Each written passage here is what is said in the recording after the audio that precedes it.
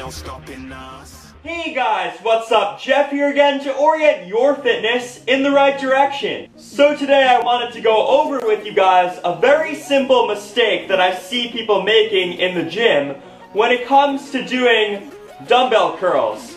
And this mistake is very easy to correct, but if you don't correct it, it could potentially lead to elbow tendonitis down the road. And this mistake is people bending their wrist when they do wrist curls, when they do dumbbell curls, I should say. They bend their wrist. And when you bend your wrist, what you're doing is you are using your wrist flexor muscles, which originate right above your elbow on the inner part right there on a structure called your medial epicondyle. So it goes right there, and those muscles work to flex your wrist and flex your fingers too.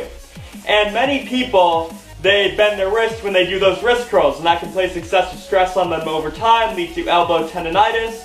So essentially what you want to do when you're doing things like carrying groceries, doing dumbbell curls, keep your wrist straight. That'll take stress off your wrist flexor muscles at your forearm, and that will save you from having pain down the road. And hopefully that brief advice helped you. Alright guys, hopefully you found that advice useful. This has been Jeff once more, orienting your fitness in the right direction. If you liked the video, thumb it up, comment, subscribe to my channel. And until next time, I'll see you guys later.